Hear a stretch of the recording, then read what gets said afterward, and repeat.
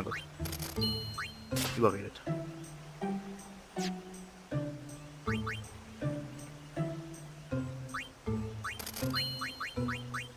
Hin und wieder braucht man doch mal ein bisschen neue Rüssi. Aber nun bin ich pleite. Bin ich ein kleines armes Mensch und habe nichts mehr.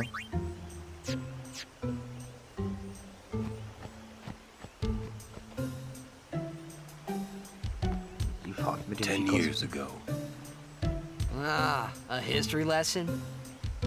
Jack saw his first shoe puff here. Surprised, he drew his blade and struck it. Why? He was drunk, thought it was a fiend. Oh, brother. We offered all the money we had as an apology. Jet never drank again. But it would seem that shoe puff still works here.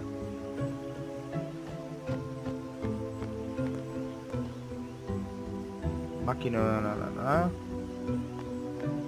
Hier mich auch. Gucken, was hier hinten so geht. No, I don't think so. It's bad idea, yes. Please, we beg of you. Impossible, impossible. What's wrong? This guy won't let our chocobo on the shoe puff. Ah, it is kind of big. It's just not fair. He does have a point, though. So what? We just leave him behind? Hey, I didn't say that, just... It is no good. We will have to find another way. We will find a ford where we can cross on foot. Yes, Captain Sir. But that'll take days. Where there's a will, there's a way. Oh, boy. That's our captain. Yeah. Armer Kerl. Where there's a will, there's a way. Those words stayed with me. I wonder how Captain Lucille is doing. Geh mal weg, Lulu. Und wieder ein bisschen mehr Geld. Let the driver know when you're ready. Okay. Riding a shoe puff isn't that much fun. How little you know. Some things little boys never grow out of. Right?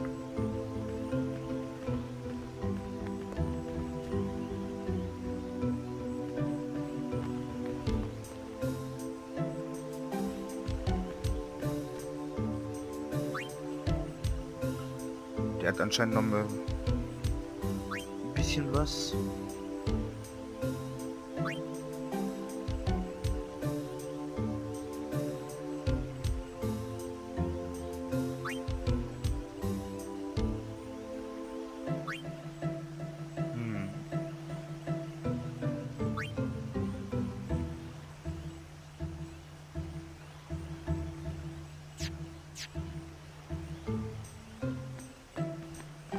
Also ich wäre Rettich.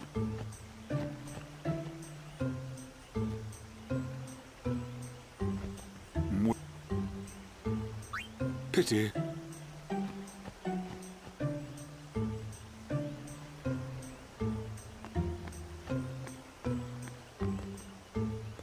Right, Los. the shoe puff.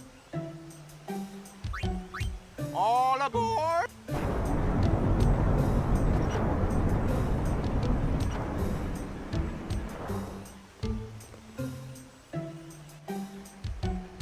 Shoe puff launching.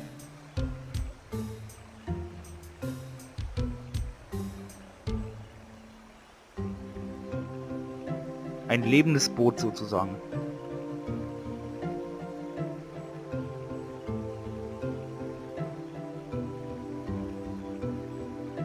Hey. Huh? Take a look. What? Whoa! Was? A sunken city. A Machina city, 1,000 years old. They built the city on top of bridges across a river. But the weight of the city caused the bridges to collapse, and it all sank to the bottom. Right, it's a good lesson. A lesson? Yeah. Why build a city over a river, yeah? Well, it would be convenient with all that water there. Nope, that's not why. They just wanted to prove they could defy the laws of nature. I'm not so sure about that. Yevon has taught us. When humans have power, they seek to use it. If you don't stop them, they go too far, yeah? Okay. Yeah, merk ich but mir. don't you use Machina too? Like the stadium and stuff, right? Yevon, it decides which Machina we may use and which we may not. So what kind of Machina may we not use then? Remember Operation Mihen? That kind. Or war will rage again. War? More than 1,000 years ago, mankind waged war using Machina to kill. They kept building more and more powerful Machina. They made weapons so powerful, it was thought they could destroy the entire world. The people feared that Spira would be destroyed. But the war did not stop. What happened then? Sin came, and it destroyed the cities and their Machina. The war ended, and our reward was sin. So, sin's our punishment for letting things get out of hand, eh? Man, that's rough. Yeah, it is. But it's not like the Machina are bad. Only as bad as their users. It's because of people like the Al-Bed screwing everything up. What could that be?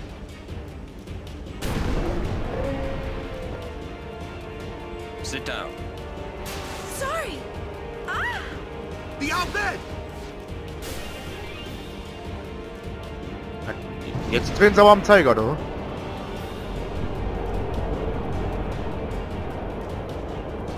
Luna, we'll save you!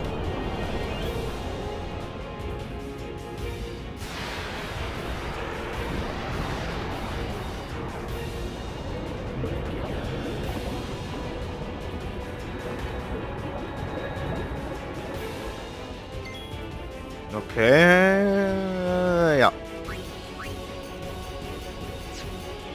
Na toll. Ich hätte vorher mal speichern sollen.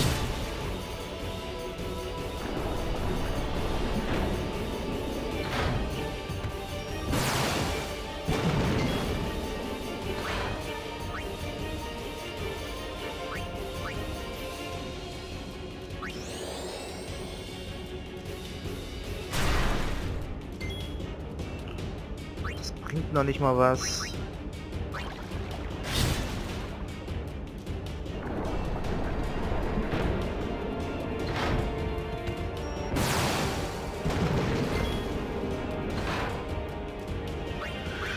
Oh oh.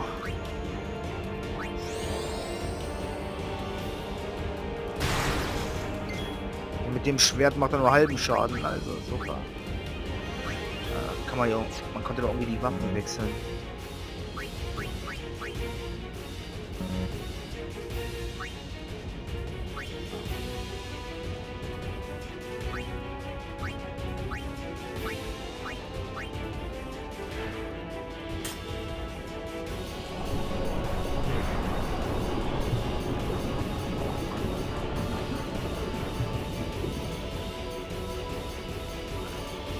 Bereit für den Minenangriff.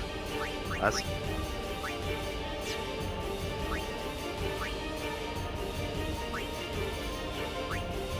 Ich heile mich mal ganz kurz.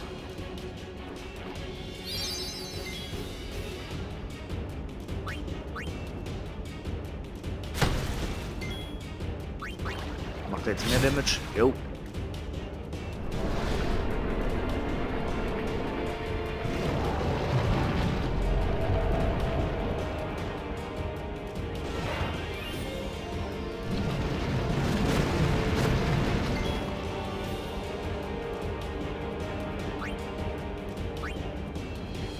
So. Scheiße. Ich unterbreche hier mal ganz kurz. Bis gleich. So, wieder zurück. Nach der kleinen Unterbrechung geht's weiter. Und ja, es sieht nicht gut aus. Sag ich mal.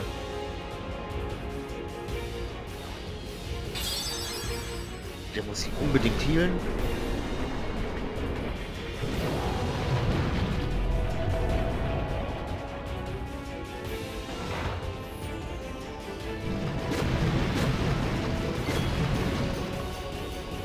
Das frisst aber doch schon ganz schön Leben.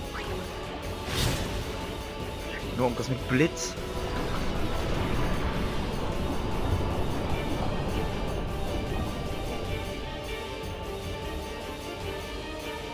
Er nimmt Schaden und taucht unter. Das klingt doch schon mal... Das wirkt alles nicht.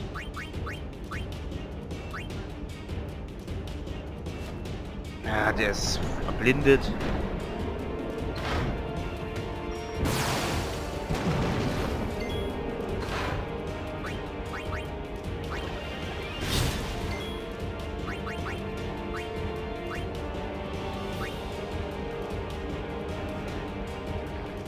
So.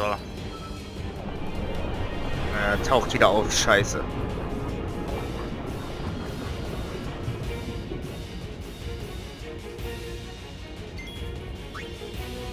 Das heißt, es drauf taucht.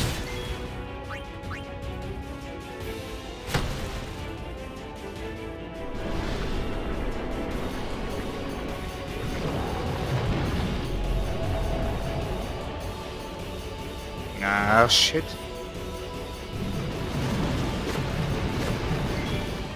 Oh. Jetzt wird's aber ganz schön...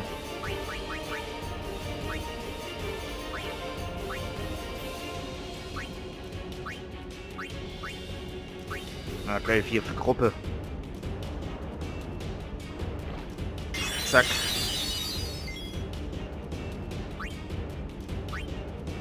Ja, wir haben den schon gut runtergekriegt.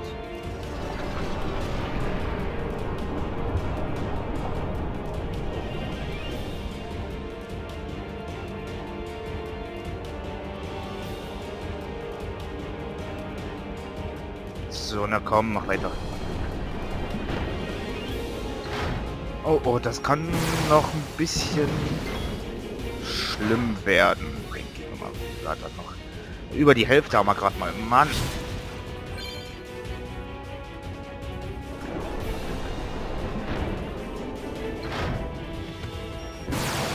Was hat der? Ekstase-Typ erlernt? Ich weiß gar nicht, worum es geht. Hallo? Oh Mann. So. Oh nein, jetzt geht das wieder los.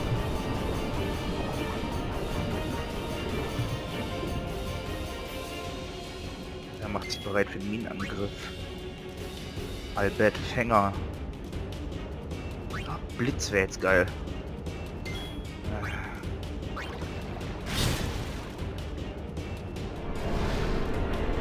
Noch haben sie ja noch Leben.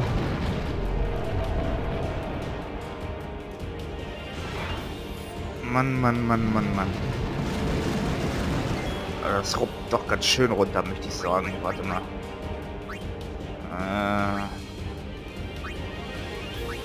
Heilen.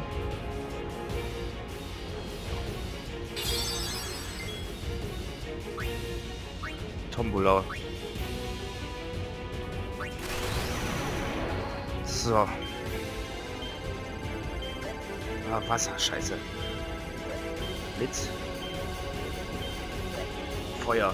Ach.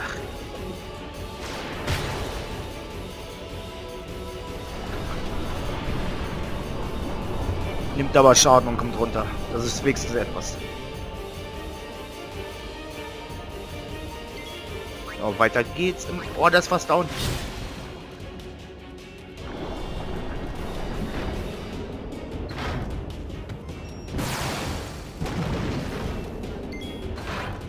So, das war's. Geladen stoßen. Na los.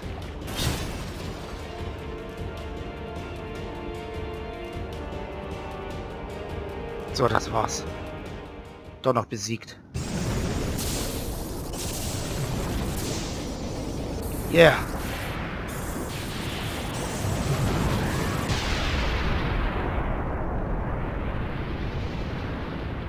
So, hat er jetzt lang genug gedauert, denke ich mir mal. Feuerbombe. Ja, Feuer bringt unter Wasser nichts. Are you hurt? No, I'm fine.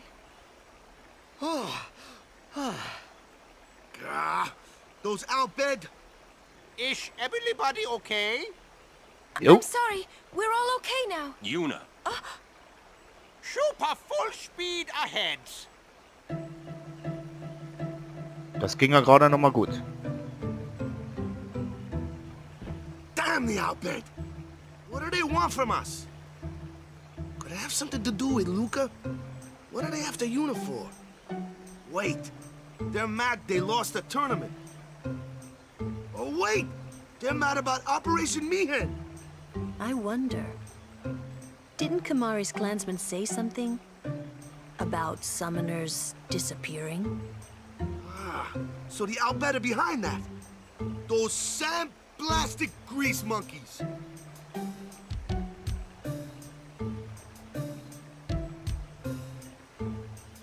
Hey, Waka. It's no use complaining about the Al-Bed now, right? We'll protect Yuna from anyone, anywhere. It's that easy. That's all I need to know. Well, I guess so. You're right.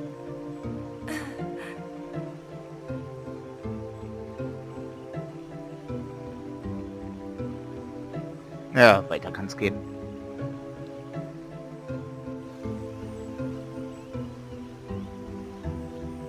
So, und hier beende ich erstmal die Aufnahme. Das hat mir jetzt alles erstmal gereicht. Gut, dann bis zum nächsten Mal. Tschüss.